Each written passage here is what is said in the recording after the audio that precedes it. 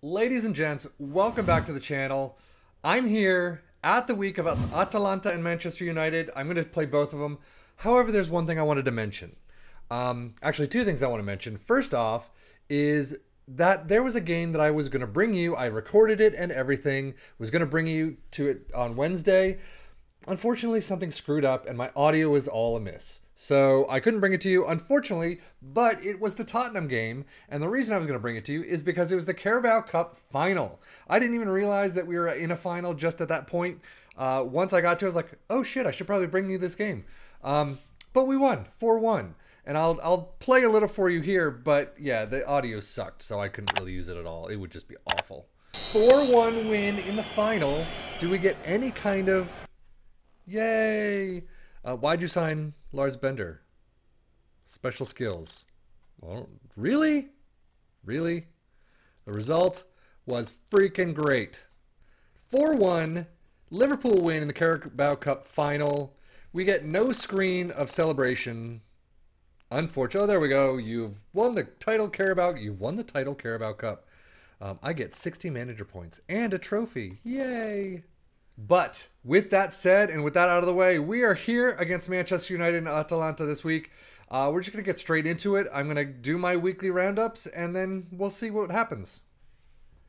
So I'm starting to realize something, and I don't know if I'm realizing something, if I'm a little late to the party, or if I'm misconstruing it. Your health, all is well. For about 2 to 3 weeks, I did nothing, so my calendar was empty. And I'm wondering if that brought me back to full health. So I'm starting to space things out here and there. I'm not having loads and loads and loads and loads of things that I'm going to be doing every week. I am still going to be studying the player market and just randomly picking, Denmark and maybe Germany. And then we'll see how our health is at the end of this. But I'm going to guess the more you do in a given week, the more tired you're going to be at the end of the week, because obviously you're doing a whole bunch of stuff. Even though studying player market, you're probably sitting behind a desk or talking to a scout or something.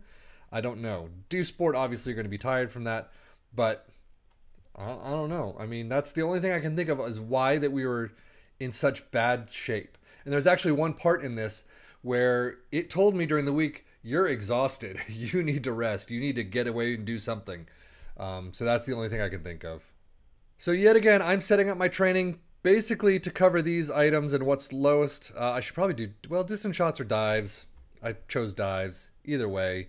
We're just going to start the week. Investment executed. Yay. More money than I'm not going to spend because, again, this is just going to be a one-season thing. But, yeah, we've got one cup in the bag. 4-1 thrashing of Tottenham. It was fantastic. We'll see how Atalanta goes, and our Champions Cup continues. So I do have Allison in goal. Tsimikas comes in because Robertson's tired, and I really want to save some legs for the Manchester United game. Virgil comes in as tip-top shape. He's been out a couple of games just to get him back into that full shape. Matip's in there. Gomez comes in for Lars Bender, who's also out of shape. Wijnaldum, Fabinho, and Madison is typical, and Mane, Firmino, and Shaqiri comes in for Salah, who is just, I mean, he was at like 50. Actually, he was at 30. Then he climbed to 50 when I left him out of the squad for a week. I left him out of the squad again for another week. He went down to like 40-something. And now he's slowly climbing up. I don't know why. He's not been in the squad for several games. Not even on the bench for several games. And he's still exhausted beyond all belief. So I'm hoping Manchester United, he's at least at 80%. And as we start this game, already a yellow card for Wijnaldum. There is another thing that I forgot to mention in one of the episodes, I believe. Before Lars Bender came in, actually Jorginho came in from, well, Chelsea and then Wolves and then to us. Madison shots. Yes. At home against Atalanta, we're fine, maybe hopefully getting a win. But yeah, so Jorginho came in. Fabinho is fantastic. I love him to death, but he had no cover. So I had to bring someone in who could cover him on the days that he's got to be out. So I'm kind of rotating the two back and forth. He is very good. Apparently he's exceeded his... is he not? Yeah. Can I click on Jorginho? No, I can't click on Jorginho. So, and apparently Van Dijk got a goal in there, so 2-0. But he's been fantastic. He is on the older side according to this game. Not necessarily what I would consider all that old. I want to say he's like 29, isn't he? Well, let's see if I can get to him during halftime. But lobbed. Wijnaldum. Now we're finally crushing him 3-0. So he does come in. How's that cover? Let's see. Now can I click on him? Jorginho, there we go. 29 years old. He was a great talent and has exceeded expectations by far. He's leader player type. So everything so far that I could possibly imagine. He came in for, what is it, 22 million? Yeah, 22 million, so not much. But he was like at the beginning or just, middle of the transfer period. So, but this game, let's get finished with it, please. Oh, shit. Just as I say that. They're coming up. Passing it into Zapata. Passes through to Muriel. Shoots. Allison. Allison. What are you doing to me? So Tsimikas with a corner in the 70th minute. I probably should make a couple more defensive changes. And Firmino. Ouch. That could have been nice. 3-1. Alejandro Gomez. Why is that accent on the O? The natural place to put the accent is on the O, isn't it? God damn it, people. I need to stop talking. So free kick to Shaqiri. Obviously, I'm not going to stop. Firmino, back pass. Fabinho passes up to Matip, shoots, and Golini saves it. Okay, we have 20 or 10 minutes left now. Please, for the love of God, let's just make some changes. Let's kill some time. Van Dijk shoots. 2 goals in the game for Van Dijk. 4-2. This is his game to come in. I'm very happy he came in. I am absolutely screwing up the formation right now. Just because I want to get Jorginho in there with Fabinho. I don't know if that's going to work at all. 5-2. I think it's going to work. 5 minutes left. And we still got the ball. So, Fabinho up to Wijnaldum. Wijnaldum, or whatever. Tsimikas. Firmino heads it back to Shaqiri. Drop kicks it and misses it. All of that build up for nothing. But it looks like we are coming out a 5-2 winner. So one other cool thing about this before I get into this Manchester United game. So you could see down here, team values, teamwork, motivation, experience, and flair. Andrew Robertson is not a motivated player. You can't see it here, but on another screen, he had a motivation of like 1. I think it's on the game screen itself. You can see he has very little motivation. If I throw Tsimikas in there, motivation goes up, but teamwork and experience goes down. So it is kind of nice. I know FM has the boxes everywhere to show, and then the lines connecting players to say who's playing well with others and what positions they work well in. This is a nice, I mean, it's not too bad. It's a nice little way of showing the team values and how they're connecting well with each other and gelling together. But this is the lineup that we have. Allison in goal, Robertson, Van Dijk, Upamecano, and Bender. So Bender, Upamecano, and Robertson are new to this back four, or since last match at least. Fabinho, Thiago comes in, Madison up there, Mane, Firmino, and Salah up top. Firmino, 8, yeah. Every now and again, I will throw Divock in there, but his form is only 5, while Firmino's is 8, so I'm going to leave that in there. And this is a big game. We need motivation. So this match means everything to us, to our fans, only against the biggest rivals. Wouldn't that be one of our biggest rivals? I can't click it. Oh well. So I don't really play with the whole...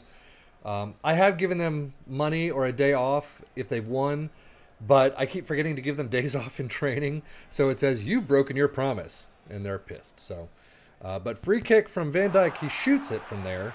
Misses, unfortunately. Oh, Maguire. Alex Telles is there. Pogba dribbling up the field. Crosses it over to Martial, who's going to... Oh, just gets it wide. Thank God for that. But Van Dijk with a corner. We're coming into halftime pretty quickly. I will say, against the bigger teams, often you'll get to halftime with very little fanfare, and then it's after halftime that everything kind of kicks off. But we're getting pretty close to halftime and a lot of shit's going off. So missed opportunity there, but halftime it is. There we go. When you praise players and say you could have done better, there's oftentimes it just goes awry. They'll say, oh, well, I didn't think I played that well, or they see things differently. Probably 7 out of 10 times, yes, Fabinho. 7 out of 10 times or so, they will basically say, I don't agree with you whatsoever, so I don't care. So Mane, Salah, and Firmino are all not doing very good. I'm going to take one of them out at least. And Minamino is coming in, who for, I would say, 3 or 4 out of 5 or 6 games, he came in as Shaqiri's backup. And 1-0 over Manchester United. Not the greatest of games, but I will take a 1-0 win over them any day of the week. But as I was saying, Minamino. Oh, hold on. But Minamino has come in and scored in every single game, or almost every game, or assisted or done something. 58 points to their 54. See, this is the screen that I want to see. I want to see this table screen somewhere in my pre-week, whatever you call that screen, because this is what I want to see. 18 wins, 4 draws, 8 losses. I don't remember 8 losses, and sadly, I can't look at the fixture screen to see it. But goal differential of 23, 58 points. Not too bad so far. Wolves, West Ham, and Tottenham are in the drop zone. But Liverpool, Manchester City, Leeds, and Arsenal are in the Champions League spots. But that does it today. See, all that entire screen, I would much rather have that screen somewhere. Just another button somewhere. But Sefian had a lucky win today. The team was often under pressure, and the deserved goals value indicates that with normal chance conversion, the result would have been different. Well, I hate to tell you, but we won because we're a better team. Suck it. My friend Sly will be happy that Denmark is now in my extended network. There you go, Sly, just for you. And your non-football caring ways. So that's going to do it. So next up is Leicester. I'm not going to show you that, obviously. Let me see. What is the last match I'm going to get to? Burnley. Probably that Burnley game. I do have... Ooh, so we are... So Champions League. We didn't... I don't know how to see the trophy. I'll try and figure that out. But apparently we're through to the next phase of the Champions League. Stade Rennais, or Rennes. I am not good with French. They are who we face next.